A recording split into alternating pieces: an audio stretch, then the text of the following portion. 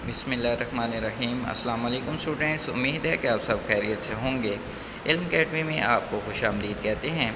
जी students, आज हम class 9 का जो फ़िज़िक्स का फेडरल बोर्ड का पेपर कल हुआ है, इसका ऑब्जेक्टिव पार्ट देखेंगे कि इनके आंसर्स क्या हैं। आपने जो भी आंसर्स लिखे हैं आप उसके मुताबिक चेक कर लें कि आपके कितने क्वेश्चंस ठीक हो गए हैं। क्वेश्चन नंबर 1 है इसमें ऑब्जेक्टिव का, किलोग्राम पर मीटर क्यूब इस ऐसा यूनिट ऑफ 4 ऑप्शंस दिए गए हैं। Pressure, volume, area and density. इसका करेक्ट ऑप्शन डेंसिटी है, क्योंकि डेंसिटी का फार्मूला होता है mess per unit volume. Mess की यूनिट किलोग्राम है और वॉल्यूम मीटर क्यूब है। जब नीचे से ऊपर जाएगा तो ये इन्वर्स माइनस हो जाएगा, तो किलोग्राम पर मीटर क्यूब ये इसका डेंसिटी का यूनिट है।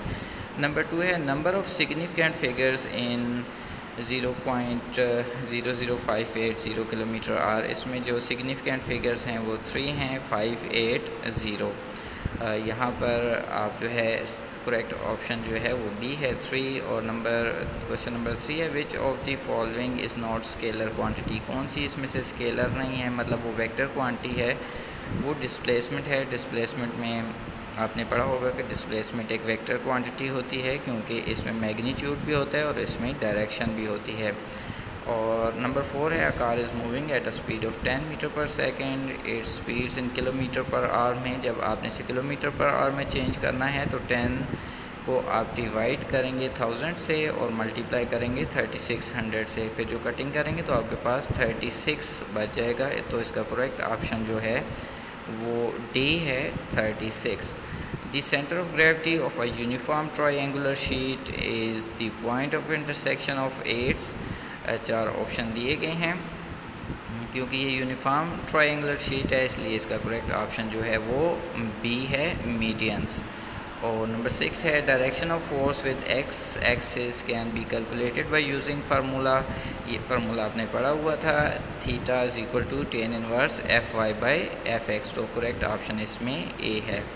नेक्स्ट क्वेश्चन है if a body does not come back to its original position और previous position when set free after slightest tilt is said to be in unstable equilibrium. क्योंकि stable में वापस आ जाती है और स्टेबल में वापस आती है और अनस्टेबल में वापस नहीं आती है।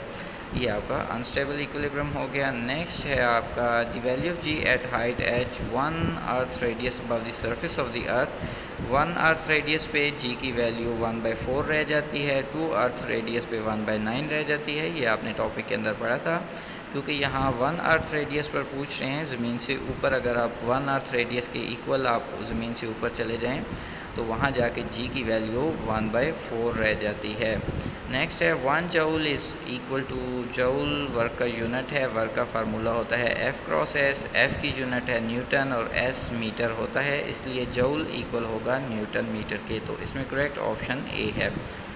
The kinetic energy of a body of mass 2 kilogram is 25 joule. Its speed is 25 joule। आप लिखेंगे लेफ़्ट साइड पर kinetic energy की जगह mass की जगह 2 लिखेंगे। हाफ भी है, हाफ का 2 मल्टीप्लाई होगा 25 से जाकर 50 बन जाएगा। 2 नीचे जाके डिवाइड होगा तो अगेन 25 रह जाएगा। और जब दोनों तरफ क्योंकि v के ऊपर स्केयर है, जब दोनों तरफ इसका अंडर रूट लेते हैं तो 25 का जो अंडर रूट है वो 5 आता है, इसलिए इसका जो करेक्ट ऑप्शन है वो ए है, 5 मीटर पर second. What will be the value of beta for a solid for which alpha has a value of, alpha की वैल्यू उन्होंने दी हुई है। बीटा का फार्मूला आपको याद होगा, beta is equal to 3 alpha. तो ये वैल्यू जो है 2 × 10⁻⁵, इसको 3 से आप मल्टीप्लाई करेंगे, 3 2 6 हो जाएगा। बाकी 10⁻⁵ उसी तरह रहेगी। तो नीचे देखें 6, करेक्ट ऑप्शन जो है इसमें बी है, 6 × 10⁻⁵ पर kelvin. The coefficient of linear thermal expansion alpha is equal to, आपने ये 8 चैप्टर में लीनियर थर्मल एक्सपेंशन में ये पढ़ा था, अल्फ़ा इक्वल होता है delta L divided by L0 delta T। तो करेक्ट ऑप्शन इसमें ए आ जाएगा। तो डियर स्टूडेंट्स, ये थे इसके कुछ करेक्ट ऑप्शंस जो आपका कल फिज़िक्स का पेपर हुआ है उसके। उम्मीद है कि आप सब बच्चों ने यकीनन करेक्ट ही किया होगा। प्यारे अल्लाह पाक आपका हाफ़िज़ मज़बूत बनाए, आपको अच्छे मार्क्स मिलें। इंशाल्लाह नेक्स्ट वीडियो में नेक्स्ट टॉपिक के साथ हाज़िर होंगे। तब तक के लिए अस्सलामु अलैकुम व रहमतुल्लाहि व बरकातुहू।